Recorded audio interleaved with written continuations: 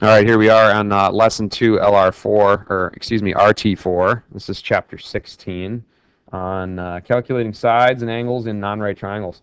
So yesterday with the law of sines,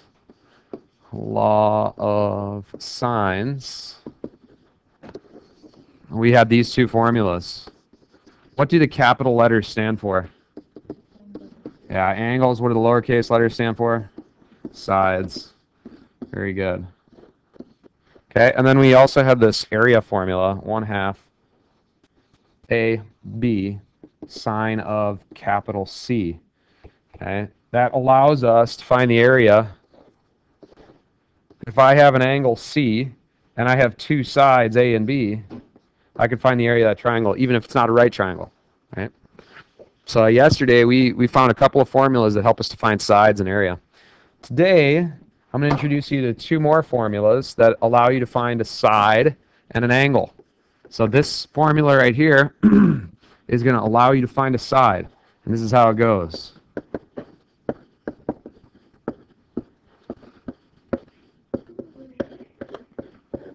That's called the law of cosines. Why do you think it's called the law of cosines? Because it's got a cosine in it. Okay, so that allows you to find a side. Which side, A, B, or C? Correct. So what do we have to know then? Well, we have to know side A, side B, and angle C. In order to find, in order to find the side C, right, this is what we're seeking. If this is angle C, let's say I know the measure of this angle is, 42 degrees. And I know A and B are 21 and 32. I would be seeking, right? I would be seeking to find this side C. That's what I'm looking for right there. Okay, so again, if I have side, angle, side, and I want to find that opposite side, I'm going to use this formula, law of cosines. Okay, that's to find a side length. Here is the law of cosines to find an angle. So Wyatt said, well, are you ever going to have to take the inverse? Yes, you will. Okay, imagine taking all of these items right here and stripping them away so I have C all alone. Capital C now, the angle. Well, I'm not going to go through the algebra on it, but basically what you're going to do is the inverse cosine of A squared plus B squared minus C squared over 2AB. And that's how we're going to find that angle across. Okay, so now what is the unknown? What are we seeking? The angle C. So what do we have to know? A, B, and C. So I have to know all three sides here in order to find an angle. And up here I said I need to know side, angle, side in order to find that opposite side. Okay. I'm going to go through this proof in a moment here. Okay, so here's the law of cosines proof. Okay, the individual that discovered this, right, here's angle B up here. They said that this side down here is B. So if they named this portion X, then this portion would have to be B minus X. They just split it up with a height right there. Okay. What side would this be over here? A. And what side would this be? C. Right. Okay. So now I'm going to take that big triangle and I'm going to split it in half. All right. Both of these are right triangles. So what would the cosine of C equal, right? Here's the angle. Adjacent over hypotenuse would be what? X over A. Right? So what would X equal? Right, if I cross multiply to what's above here, X would equal A times the cosine of C. Do you agree? Okay. So if, I'm going to transition. I'll get back to that piece in a moment. If x squared plus h squared, right, if I use Pythagorean's theorem right here, x squared plus h squared equals a squared, then what would h squared equal? What would I do with this x squared? Bring it over?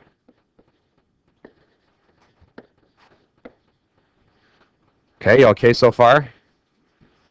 I'm going to use these now, thank you, to determine this formula. Okay, so now I'm going to do a direct substitution. So in the triangle on the right side, would you agree that Pythagorean theorem would say b minus x squared plus h squared would equal c squared? Pythagorean theorem. That's all it is. So now I'm going to do a substitution. Where I see h squared, what am I going to plug in? A squared minus x squared. In for b minus x squared, what can I plug in there? What do I know about x? What do I know about x? Well, x equals a cosine of c, right? So in a moment, I'm going to use that, but first I'm going to do this. What would this require me to do? B minus x times b minus x. It would require me to use a four-lettered F word called FOIL. Right? So first times first, that's going to be b squared. Then I'll get negative 2b plus what? X squared. FOIL. First, outside, inside, last. Right? So I foiled that. Now what's going to conveniently happen here? What do you notice about negative x squared and positive x squared? They go away. Okay? They go away.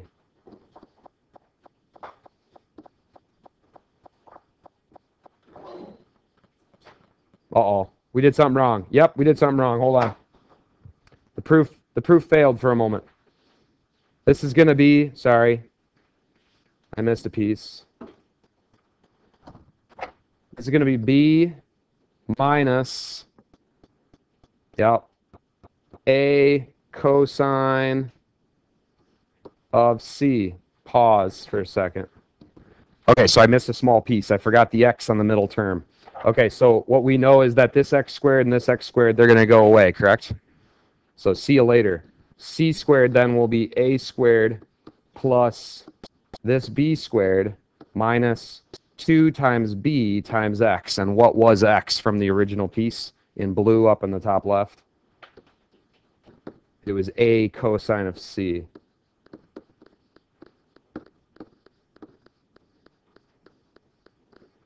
And there, what we do is, because we like letters in alphabetical order, we just rewrite this. A squared plus b squared. I'm going to rearrange the a and the b here and go 2ab cosine of c. And what that allows us to do then, folks, is to find the side across from that angle c. Again, right here, if I have a and I have b, those sides, and I have angle c, that means I can find the side across. Now, why is that useful? Because I can't use the law of sines in that case. So the law of cosines is necessary. And there's your proof for the law of cosines. So let's jump into a couple of examples that will use that. Okay? Here's just a nice breakdown of that using the Pythagorean theorem. It gives a description, and there's our formula. So you can watch another proof online if you'd like. But let's use it. So reminder that this applies with side angle side. There's another formula that we have that applies with side angle side, and it's the area. Right, that one there, but we're not trying to find the area here. We're trying to find that missing side. So let's identify some values here. What would A and B equal? Sides or angles? Sides, right? So could I do this? Or does it have to be the other way? Or does it not matter?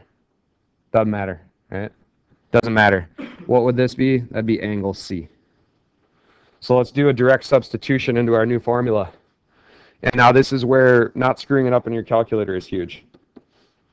Okay, so a squared, that's 52 squared, plus b squared, which is 45 squared, minus 2 times a times b times the cosine of the angle in between. 36. Okay, if you don't have a graphing calculator, I would do each of these individual pieces separately. If you do have a graphing calculator, I'd type it in from left to right. Okay. Let's first find out what c squared equals. I'll take a break here. Let's come back and find our answer. When you're ready, you can go ahead and look up here, see what you get. If you get what I get about that. Right, but that's not the length of that side. Right, not possible. For sides to be 45, 52, and 942. What have I forgotten? Yep, square root that. It looks like I get about 30.7. And that makes sense within that triangle, right? That side would fit. That's how you use the law of cosines to find a side length. Well, let's see how you did on this one. Finding x. What do we want to call x? What letter? A, B, or C? C. Let's call it C. I don't know what you did, but I'm going to call this A. I'm going to call this B. I'm going to call this angle C. So I'm going to do a direct substitution. Yes, sir. All right, so here I go. I'm going to put these in. So c squared will equal 235 squared plus 282 squared minus 2 times 235 times 282 times the cosine of the angle in between them. Just in case you're wondering, I'm probably expecting, I don't know, let's see. I'm expecting my largest side to be C, just from experience. If this is an 82-degree angle, that means both of these are going to be smaller than 82 degrees, right? Because an equilateral triangle would be 60, 60, 60, just if you're curious. Okay, I'm going to type those into my calculator. My calculator is handy-dandy. I can do that. Some of you have an older scientific calculator. You got to take it piece by piece. I wanted parentheses there. 2 times 235 times 282 times the cosine of 82 degrees. So let me check my math there. 235 squared, 282 squared minus the quantity 2 times 235 times 282 times the cosine 82. And I get a large number. I get like 116,302. Somebody else confirm out there? 0.99. I'm going to take the square root of that. And I get 341-ish. I get 341. Okay, check your calculations. If you didn't get that, let's talk about it. Okay, so now on this problem, we're going to find the angle Q. What do I want to name angle Q, A, B, or C? C, right? Because I'm going to try to find angle C. Remember, the formula for angle C is the inverse cosine of A squared plus B squared minus C squared over 2AB. These formulas are given on the test. Yeah, you don't have to remember them. So this angle is going to be the inverse cosine of, okay, A squared and B squared. What would A and B have to equal? 175 and 250. Doesn't matter which one's which. I'll go A here. I'll go B here. That makes this side C. So we would go 175 squared minus 250 squared, excuse me, plus 250 squared minus 225 squared over 2 times A, which is 175, times B, which is 250. Okay, now this is where you have to be extremely careful. If you're doing this in a graphing calculator, I would do this. Make sure you do this. Parentheses around this. Right there. Okay, make sure you put parentheses nested inside. So into your calculator, this is what it should look like. Let me see here. From left to right, your calculator should look like this.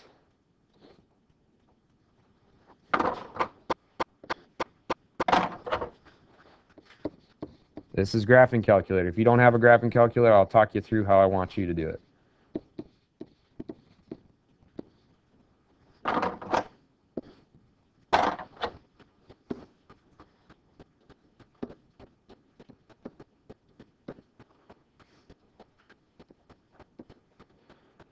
Boom. That'll get you angle C. Okay. If you're working with a scientific calculator, I would do this.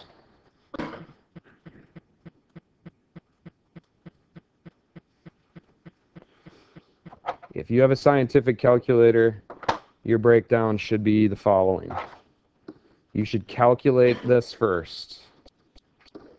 Calculate the top piece right here.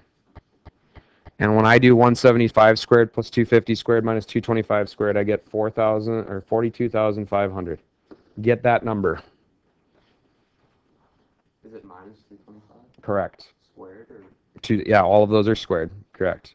And then on the bottom, it's 2 times 175 times 250. So I would get 87,500. Okay. So if you have a scientific calculator, calculate the numerator first. Put that number in here. Calculate the denominator second. Put that in here. And then you should just do a direct calculation right there. If you're an individual that has a scientific calculator, or excuse me, a graphing calculator, and you'd like that method better, then do it.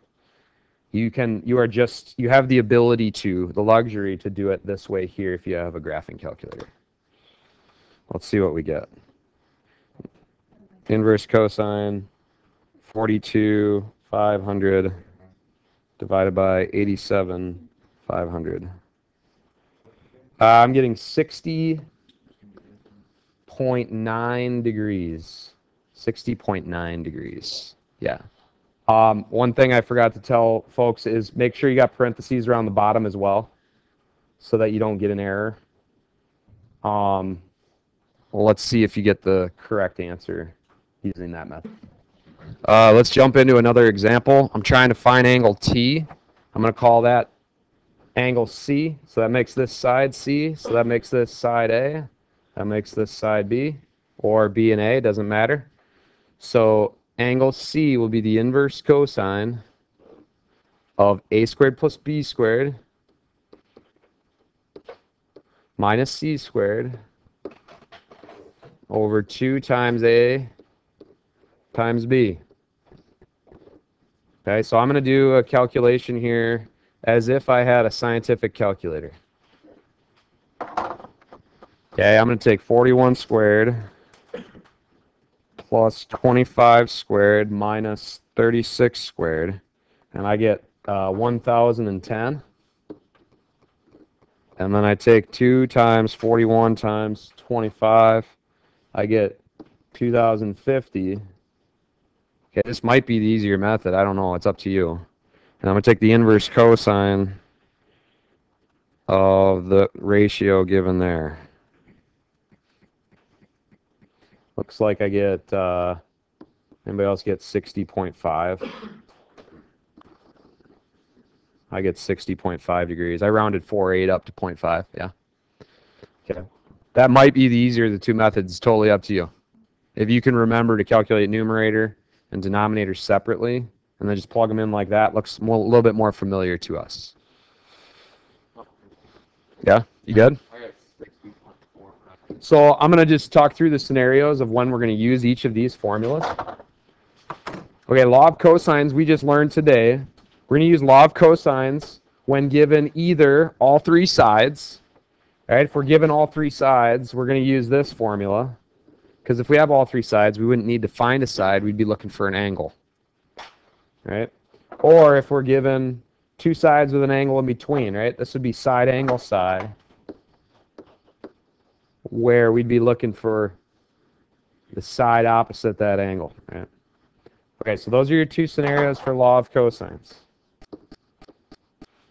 For law of sines, we use when we're given a side and its corresponding angle. What that means is if you're given an angle and the side across from it, you're going to want to use law of sines. Okay? In neither of these scenarios, side, side, side, or side angle, side, are we given an angle and the side across from it. So anytime you see a side angle pair, that's going to be law of sines. Anytime you see side, side, side, or side angle, side, that's law of cosines. You can like, subscribe, comment. 100th sub will get $13 to GNC, which might get you a water and maybe, you know, like Sample top. Yeah, a sample of some bar that you can, get some gains from. Enjoy your weekend. If this is 2019 and this lesson is done on a Thursday, then enjoy your weekend the day after tomorrow. Looking forward to Monday, more work.